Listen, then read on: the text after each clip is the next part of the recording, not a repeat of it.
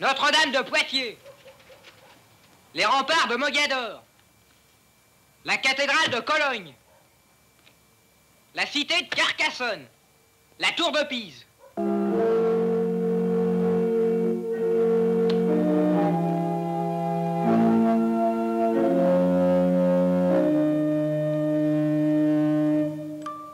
La tour de Pise. La tour de Pise. La tour de Pise. La tour de Pise. La tour de Pise.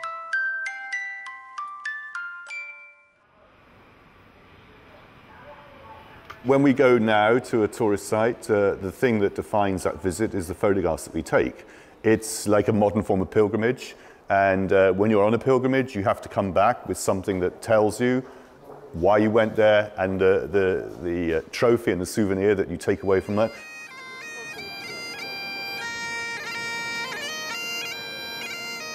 Now it's a photograph of you and your family, the people you loved, or the people you went with, your friends, in front of the tourist site that you've come to see. So this is an important part of the modern day pilgrimage of being a tourist. Oye, es que no es verdad. Las prácticas de consumo, incluso las turísticas, responden básicamente a mecanismos que son también sociales y que te convierten en sociable en función de según qué circunstancias. Pero digamos, la idea de que el consumidor es un ser inconsciente que puede ser manipulado, en el fondo, es la consecuencia de una especie, digamos, de principio lógico absurdo que supone que la gente está manipulada puesto que no piensa como yo. Eso no. Hey, look, this is a walk. Oh, you have to pay for the walk. You have to pay the walk in Barcelona? Yeah, well, no, it's a guided walk. I never understood why you had to pay to hear someone talk. Well, the postcards, you know, I'm a big believer in postcards. They're a great social history. They tell us more about the society that we live in than actual, sometimes, documentary photographs. Even though we have an economic downturn, we've all become tourists. It's the biggest industry in the world. And Spain, of course, is a very important country. Without tourism, the Spanish economy would be even more bankrupt than it is now. So, along with France and Germany, Spain is one of Europe's third world countries. Here in Mallorca, Carol Beer is the friendly face of Sun Searchers holidays. Sun Searchers. Ah, this must be us, dear. Morning. This exhibition, if you like, looks at the whole business of tourism. It looks at people going to sites, to Barcelona, which we know is enjoying a tourist renaissance, to all the other famous sites in the world. And we also look at postcards and the souvenirs that are created by the tourism industry. Usted ha visto una muchacha... I'm creating fiction out of reality, so you have to make sure that the situation is more energized, more energetic than it is normally. You know, you have to exaggerate your case. Claro, lo que ocurre también es que precisamente a través del valor de la ilusión que ha ido adquiriendo la imagen, ¿no? Pues especialmente a través del marco. Es decir, cuando alguien pone un marco, enmarca la imagen, de repente ahí hay un ejercicio de ilusión porque lo que hay fuera del marco no hay nada. Entonces tengo que, de alguna manera, contextualizar, ¿no?, lo que hay en esa imagen. Y precisamente eso nos ha servido también para crear este discurso distanciador. Ah, bueno, la imagen está ahí, la realidad es otra, ¿no? It's a fiction, then? Well, no, I'm making fiction out of reality. You know, I'm a subjective photographer. You know, I'm choosing and isolating things that I think are important. It's not meant to be a particularly fair or true documentation. It's a subjective documentation.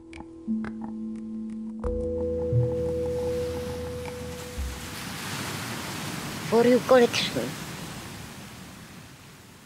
I'm a collector of photographs. I go out, I look at the world, I try and make sense of it through photography, but I also collect objects. So I collect anything from postcards to political ephemera. So the whole process of being a photographer is about collecting and making order out of the chaos that we have out there. But is it really art? Or is it just another fashion fad? ¿Coleccionas tazos? Sí, he coleccionado tazos, chapas también, monedas. He coleccionado de todo, vasos, de todo he coleccionado, aunque algunas cosas ya las he perdido, pero las monedas las sigo conservando. Monedas que son, a ver si un día las enseño. Show me the collection. No, you don't mean it. Show me the damn coins. All right. See? Nickel, nickel, quarter, quarter, penny. Are any of these coins worth anything? No. Well, the purpose of a coin collection is that the coins are worth something, Owen. Oh, but they are. I tend to have my collections within little corners of the house. Nice English scene. Right, so how many have we got? 1, 2, 3, 14, 15, 16, 17, 18, 19, 20, 21, 22, 23, 24, 25, 26, 27, 28. Not bad. Yeah. 29. Now, I'm fascinated by how different, photographs enter into society.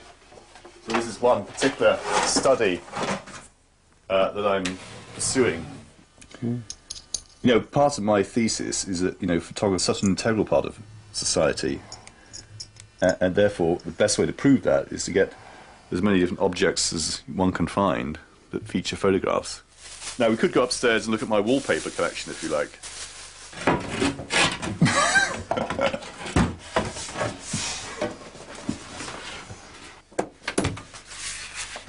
What's this? Star Trek wallpaper? Beatles wallpaper? This is literally taken from a demolished house, or a house about to be demolished in Manchester. Skateboarding. The best of all, Concorde wallpaper.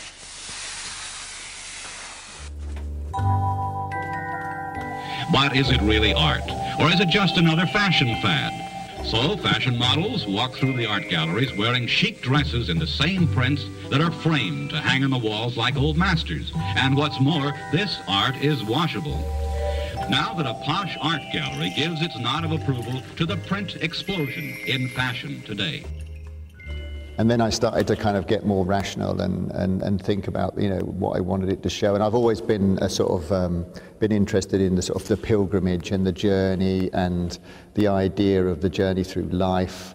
And then I thought about, is this the kind of shopping trip of life? The kind of glossy, sort of meaningless trek from one department store to another. That is modern Western consumerism. And then, a plethora of familiar brands. What's interesting is that they're all in the same font. And so when they're divorced from their product and their logo, all that is left is that emotional resonance of the brand and what they mean to us. La invasión de los espacios públicos por la publicidad que ahora estamos viendo, esa apropiación de lo público por lo privado no es algo casual, no es que simplemente les den un dinero, es que hay una voluntad de destrucción de lo público, que no exista lo público, que todo sea privado, ¿no? Que todo sea negocio, ¿no? Economía, ¿no?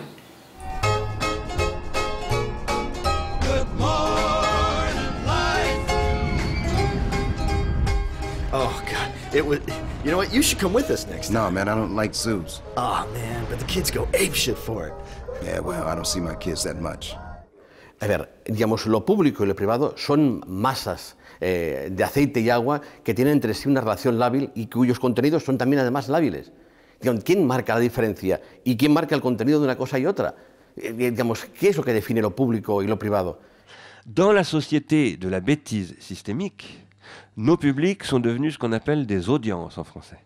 Et une audience en français, ça veut dire quelque chose qui est analysable par l'audimat, par le système de calcul de la valeur du temps de cerveau disponible, comme a dit un patron d'une chaîne de télévision française, et qui est à vendre à des annonceurs publicitaires.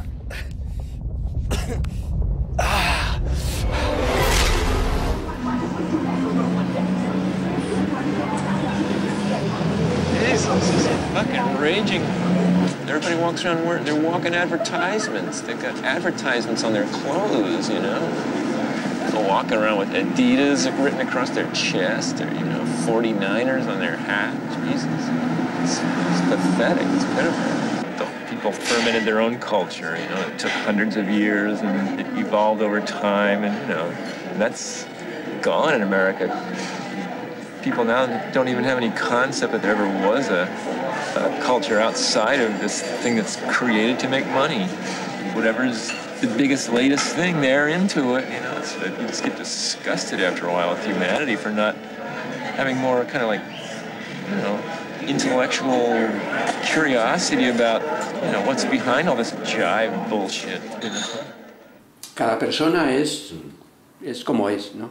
I'm not being necessarily judgmental about any of these brands, but you know, there is a moral question to be asked about whether, you know, the way that brands inveigle their way into our minds like the Normans invaded England. You know, so this is, you know, the modern Bayeux tapestry in some ways. It's about the subtle invasion of our emotional lives by brands. Y a mí no me importa que una persona sea como sea, siempre que la persona sepa cómo es. They're kind of quite well educated, tastefully polite, sort of middle class, southern, white Britain. Are you English or British? I'm English. Yeah, I'm English, yeah. So you're an English rose? I'm an English rose, yeah, as you can see there. Little English rose. Oh, I'll do a shot of that now. The other thing that the British can still be good at is a sense of irony and humour. There's a great tradition of satire writing. So I'm basically, you know, a modern British photographer and therefore employ irony as part of my armoury. What more can I say? I love this sort of chaos. You know, when you're photographing or filming in places like this, you've got to get it when it's absolutely heaving and busy.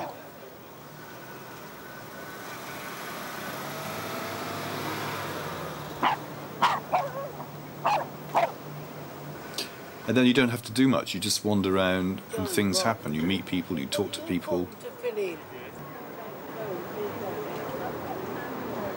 So what do you do? Go back and edit that now, do you? When we ruled the world, way back, we don't anymore, of course, we collected things and objects from all around the world and brought them back to London and created these incredible museums during the Victorian period. So there is a great tradition in Britain of collecting, of dissemination, and I guess I'm just a modern part of that. Now, I'm not going out and raping the antiquarian sites of the world. You know, you can't do that anymore, but I can still buy postcards and take photographs from all around the world and go to Russia and buy objects there. So it's, if you like, I'm keeping up the tradition of this British obsession with collecting. All his life, Sohn was a passionate collector. His house became a museum, a repository for his collection, and yet the collection became somehow part of the architecture.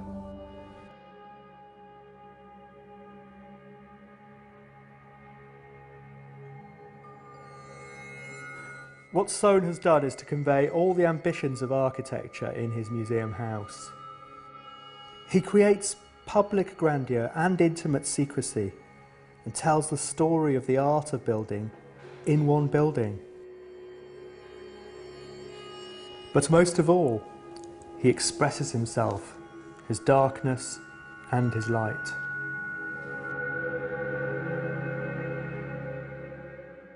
En esos lugares donde se recogen obras, evidentemente no todas las cosas que hay en los museos son buenas, lógicamente, pero cuando ves una cosa buena a la vez, ¿no? Te das cuenta que es buena. Cuando ves ese esfuerzo, ese trabajo que han realizado esos artistas, que se han dejado la vida ahí, que te han explicado cómo ellos lo vivieron, esa especie como de resumen de su vida que es un cuadro. Cuando ves eso, esa emoción que te asalta, ¿no? De ver algo verdadero. El otro día le preguntaban al director del Museo del Prado. Le dice, oiga, ¿cuál de toda su experiencia en estos años que lleva, de qué es lo que más le interesa, qué es su experiencia más interesante? Y dice, me interesa tanto que la gente se persigne delante de Cristo de Velázquez. Claro, me dejó alucinado. O sea,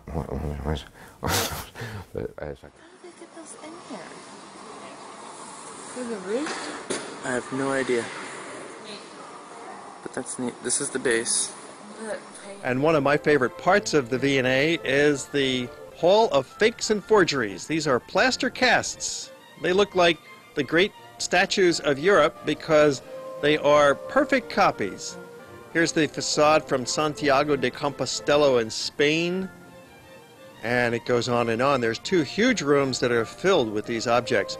In fact, many of these pieces are more accessible here at the V&A in their copies than they are in their original settings, and you get them all packed into these 2 colossal rooms. It's like a quick tour of Europe without leaving London.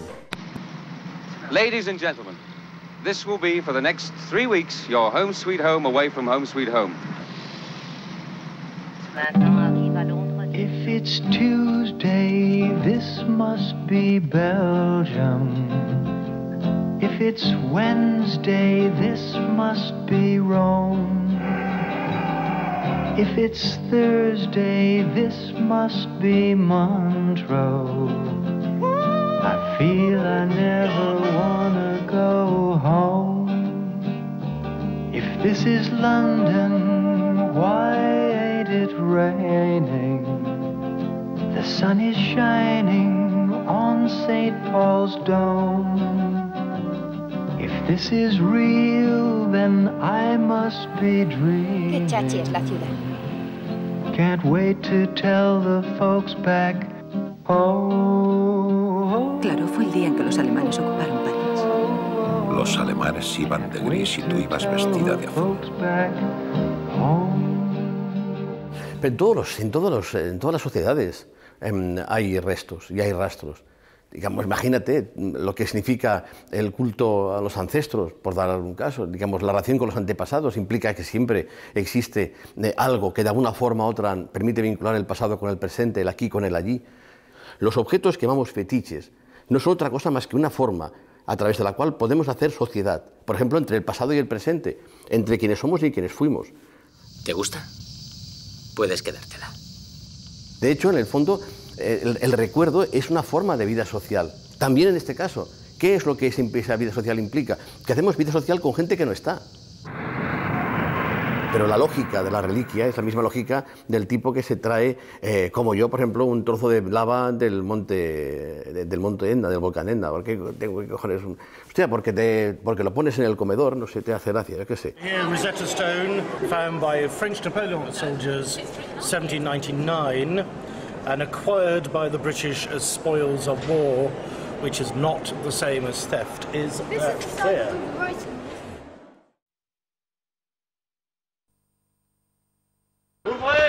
Ouvrez.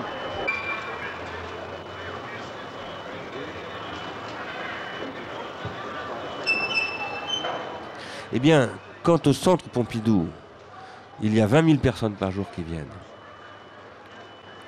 Et que ces personnes, pour une très grande part d'entre elles, sont des gens qui sont envoyés par des tours opérateurs et qui viennent au centre Pompidou, au Louvre, à la Tour Eiffel et au château de Versailles dans la même journée, parce que c'est souvent comme ça que ça se passe, ou en 2 jours. Quand ils passent au Louvre, on peut le dire parce qu'on a des chiffres officiels, ils restent 42 secondes en moyenne devant les tableaux. Vous pouvez être certain que vous n'avez absolument pas affaire à des spectateurs de tableaux. Vous avez affaire à des consommateurs de culture. Quand vous êtes au sommet de l'escalier, vous revenez sur la porte. Lo que ocurre es que cuando llega al centro Georges Pompidou, esa institución que se prometía como la institución que iba a garantizar el acceso masivo a la cultura, a la democratización, en cierta manera, de toda la alta cultura que había estado a menudo secuestrada en instituciones de difícil acceso, de repente Rossellini va a darse cuenta de que el precio que se paga es el de la creación de los públicos masivos y el de un público indiscriminado. Por eso cuando Rossellini llega al centro de Georges Pompidou, enfría su entusiasmo.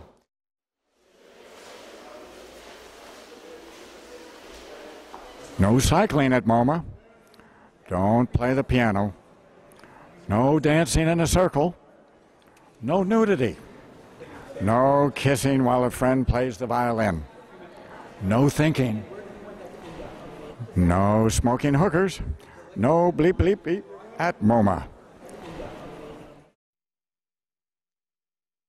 Aquel centro, aquel equipamiento que se prometía como un lugar para hacer o poner al alcance la cultura a las masas, se ha convertido en un lugar para gestionar masas. el verdadero retrato de estos nuevos públicos reside no en su imagen, en sus cuerpos, ni en sus movimientos, sino en cómo hablan, en capturar su voz.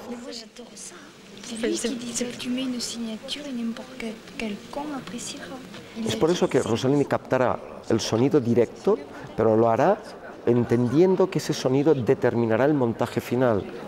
Por lo tanto, el Centro Josep Pompidou ya no es un museo, ya no es un centro cultural, es un centro dirigido a convertir la cultura en un factor productivo dentro de la sociedad. Efectivamente, esas masas están entrando en una fábrica. Igual que a finales del 19 se filman masas saliendo de fábricas, el Centro Pompidou produce una especie de contraplano y lo que filmará serán las nuevas masas que entran en las nuevas fábricas. En una cultura, digamos, globalmente considerada como la japonesa, si se pudiera llamar así, existe una tradición que tiene que ver básicamente con una forma de relacionarse con los sitios, con los objetos y con las cámaras fotográficas.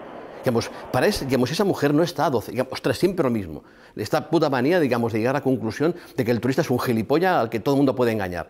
O sea, de hecho, el pobre turista finalmente acaba siendo el eslabón más bajo de la condición humana. Pues no, señor, el turista tiene sus experiencias, como las tenemos también nosotros cuando vamos en chancletas y pantalón corto por los sitios haciendo fotografías, ¿o qué? Vamos a ser mucho mejores que los demás. Lo que repito es que cada cual vive lo que vive. Para mí las mayores emociones parten de las visitas a los museos. En los museos, cuando son museos despejados, que no están saturados de turistas que te impiden ver cosas, ¿no?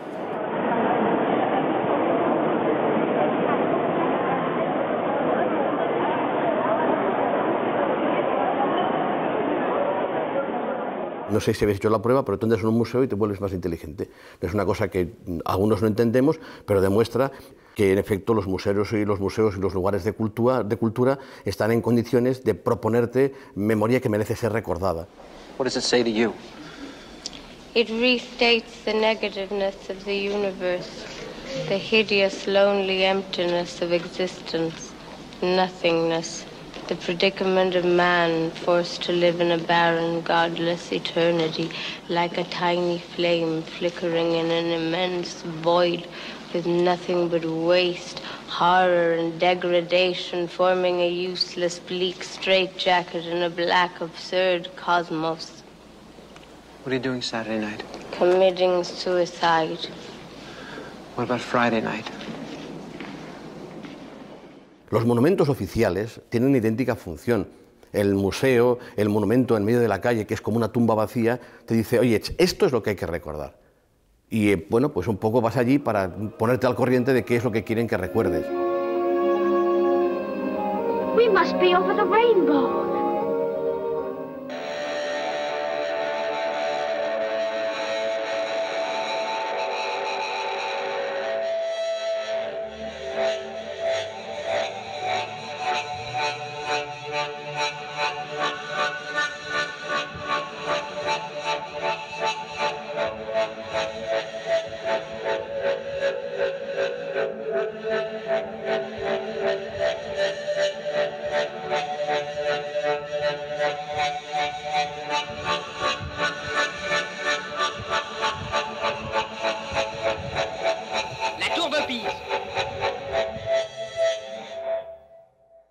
Me gusta venir aquí por el paisaje.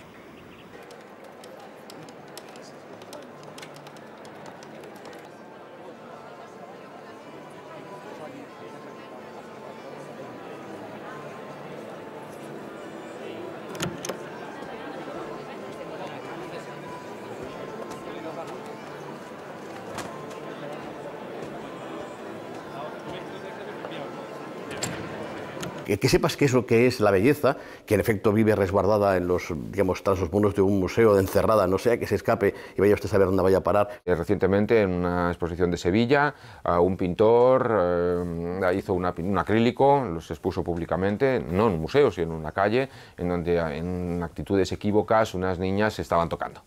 Entonces se quejaron las personas, dijeron, ya nos parece que esto es una especie de pederastia, cosas así, y lo que hicieron fue coger el cuadro, llevarlo al museo, y se acabó la tensión. Eso básicamente es lo que uno supone que es el museo, el centro de cultura, el centro de arte, el museo histórico. Entonces es interesante cómo el arte realmente desconflictúa las imágenes de su posibilidad de acceso social o de su posibilidad de inserción o de acción social, ¿no? El monumento está para decorar, pero de cualquier forma tampoco se ve qué es lo que tenga de nuevo. De fondo el turismo lo que hace es multiplicar, masificar, si quieres trivializar, lo que por ejemplo un día fue el culto a las reliquias, que es de lo que estamos hablando.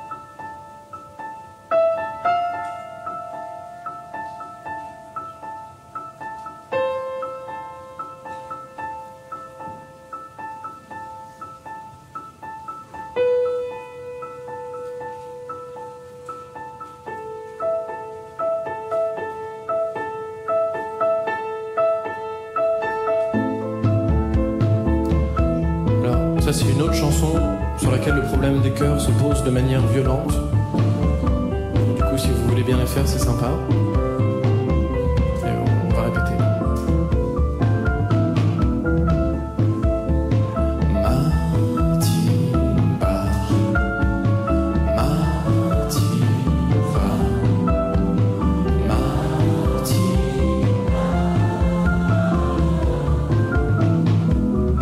Ice cream balnéaire, 18s Angleterre, ventre blanc à l'air, nager quelque part. New Brighton caissière, caddie pack de bière, plastique dans la mer, jeté quelque part. Casino désert, vert fluo dessert, cheveux bleus, grand-mère, vieillir quelque part. Gazolo super, enfant à l'arrière, mal au cœur sur terre,